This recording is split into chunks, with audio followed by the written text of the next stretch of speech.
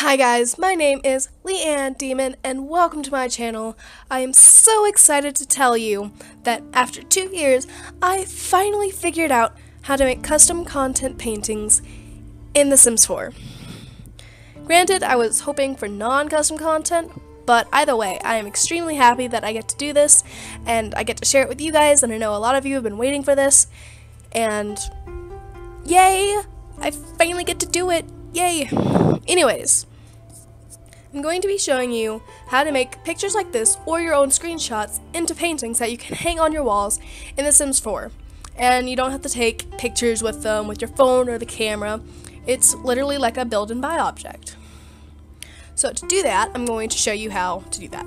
First things first, you need a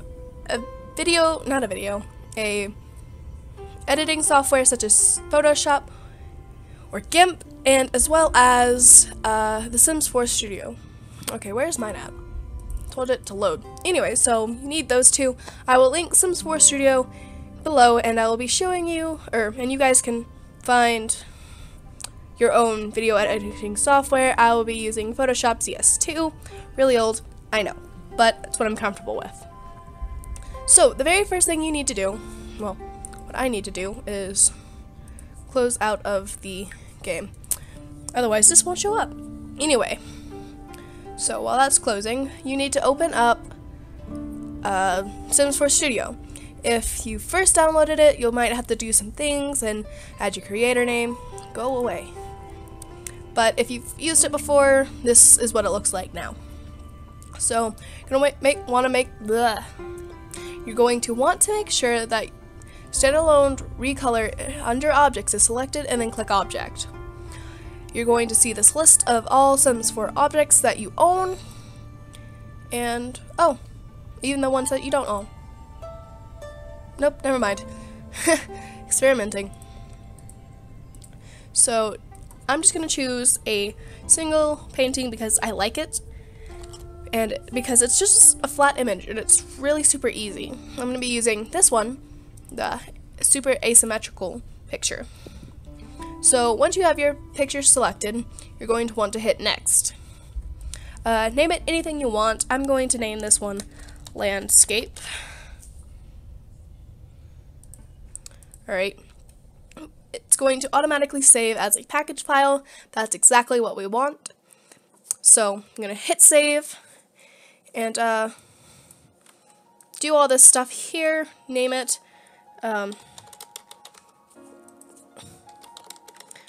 And just do whatever you want, give it an actual description, name, and price. Just keep it at 10 because 11 is going to bother me. And then once that's all done, you're going to want over here to texture. I'm only making one swatch, so I'm going to remove the other two. But if you're making multiple, like landscaping pictures or whatever you're making, keep the swatches. And you'll just repeat the same thing for the first one for all the rest of them. Simple as that. So, you're going to, of course, do that however way, and you're going to click export. It's going to come up with this again, and you're going to name it. It's going to name this one landscape, yet again. And this one, when most people say DDS files, it gets really complicated. So, I'm going to show you how to do this without a DDS file. Just save it as a PNG file. Easy as that. So once that's done, I'm going to hit save. What did I just do? Don't know what I just did. Okay then. Cool. Alrighty then. So once that's done, we're going to go to your photo editing software. Mine happens to be Photoshop. And you're just going to take that picture that you just had, the packet, or the one you just saved, literally just saved. You're going to drag it into the software. So it will look something like this. It's really simple. It's why I like this one. So depending on what software you have to use, you might need to radicize it or something, but for me, apparently, I don't have to. So I'm going to zoom in here and just get rid of this, all this blue stuff. We want that to go away. And it should look like this. Alright. Press Control D for deselect. And then we're going to go over here to File and click Save As. We're going to click between the name and the dot, and we're going to type in empty, E-M-T-Y. Okay, and we're going to save this one as a Photoshop picture or a PSD file, and save that. Press OK to that. Okay. Oops. And then we're going to go back to File and press Place.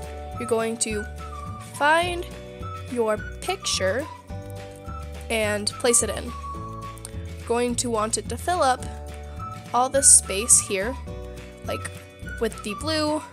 We're just going to want it to be this one. And I missed it a little bit. And if you mess up or don't make it the right size, just press Control T and do whatever you need to. So once it's resized the way you want it, you're going to we're going to go over here to this spot. We're going to take this picture and drag it under layer 0. And there you go. So anything that you had over the edge, it will cut it out. So it's like a frame. Okay? We're just putting the picture under the frame. Alright, after that, we're going to click on layer 0, and you need to select both of them. So you need to hit Control at the same time. So once you have that, you're going to right click and click Flatten Image, and it will become one. So once it's flattened, we're going to go back over here to File, Save As once again, and we're just going to call it same thing, we're just getting rid of empty. And we're also going to go back and save it as another PNG file. Oi, where's it at? There it is. So yet again, PNG. I'm going to save it. And if it does that, just say okay. Never mind. Okay, so we're going to go back into the Sims 4 Studio. And we're going to click Import. Okay, find your picture again, and boom, it's right here, like the other one was. Once it's done, check out, make sure everything's the way you want it, and then click Save. Okay, if you want a thumbnail, which you probably should, just click Import and find the thumbnail. I accidentally saved it over, so let me get the picture again. So I'm just gonna, because I accidentally just saved the picture over, so I'm going to click Import. I mean, there's other ways where you can just like resize it properly, but I'm too lazy to do that. Didn't I just save it? Oh, that's why.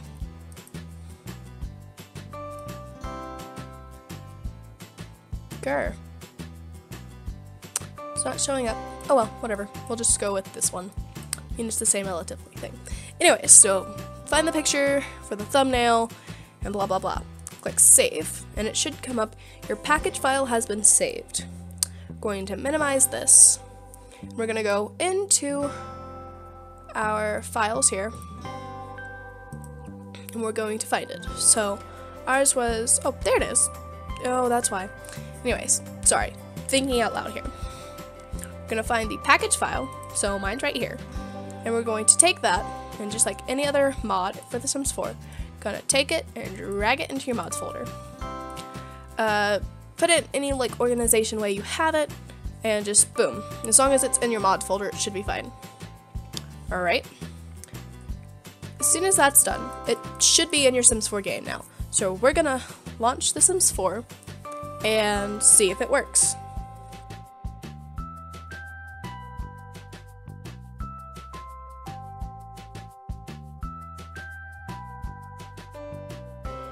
So once the game is all logged in and stuff, you're going to hop into any family. I'm just going to pop into this one. and stuff. And anyway, so as soon as this loads up, I will show you what the finished product looks like. Okay, so it should be in your paintings or wall decorations. Where's that? There it is. And it should be in somewhere in one of these. Mine happens to be right here. And boom, there's our picture. So here you can see where I've tested it out and done it repeatedly so I can see if it works. And there you go. These are the pictures of screenshots and stuff that I've taken or someone else has taken. I just got off of Google and stuff. But that's how you do it. I mean, granted it's taken as custom content, but hey, we get what we want, and sometimes we don't. But it works just like any other painting, and you could do it with any of the paintings. So just make sure you do it just like I said, and you should come out fine. So thank you guys all for watching.